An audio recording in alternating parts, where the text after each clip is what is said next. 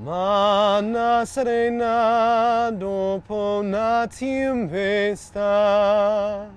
Nothing beats an Italian serenade on a Lake Carolyn gondola ride. It's just kind of a little fun twist for all of our business leaders. And an opportunity for Irving business men and women to get a different view of the Las Colinas Urban Center at the Chamber's monthly 5-star business mixer. And just let people have a fun time while they learn. Learn about all of the ongoing and upcoming developments. You can see Water Street through here. And remind them what this area already offers. A lot of people don't know that the APT runs every day, and APT stands for Area Personal Transit.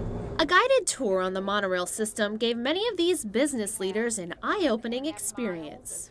I actually didn't know the waterfalls were there, so those were nice to see.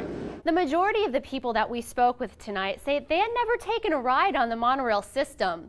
But after a brief tour, most had positive feedback to share. It's terrific. I'm a photographer, and I've taken a lot of pictures around here, and I'd love to be able to get up on the rail and take pictures up here. It's good. I like it. I like to see the area. It's a different view. I always just drive by and see it from looking out a car window, so it's better to be elevated and get to actually see everything and learn about it also. For others, it was a walk down memory lane. Well, I have some black and white pictures from when this was Crane City. Judge Bob Whitney has lived in Irving since 1964 and has never been on the APT system. But he's watched this area go from a field of cows to an urban setting. And I'm very, very impressed with what I'm seeing. A different view of Irving. A Chamber of Commerce ambassador shares a similar story. I've lived in Irving for many, many years. I was with the Chamber of Commerce for 32 years, and we've seen this grow from nothing out here. From nothing to something big.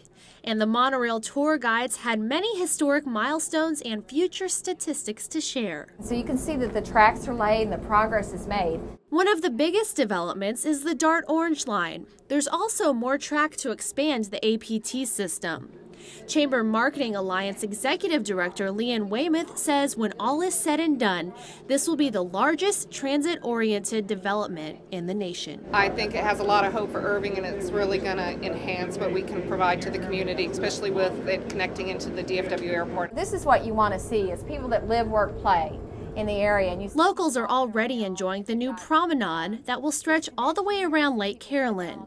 It's just another bird's eye view that these monorail tourists seem to enjoy. This is really a nice area. It's a really neat thing just to come and look, ride and see everything. A ride that many people have never experienced and maybe never would have. I would not have done this if it were not for the Chamber activity tonight. But with a newfound respect for the Las Colinas Urban Center developments, these Irving leaders and residents walk away better informed and look forward to the future. It's great. Bring it on. Some will be back for some more monorail action.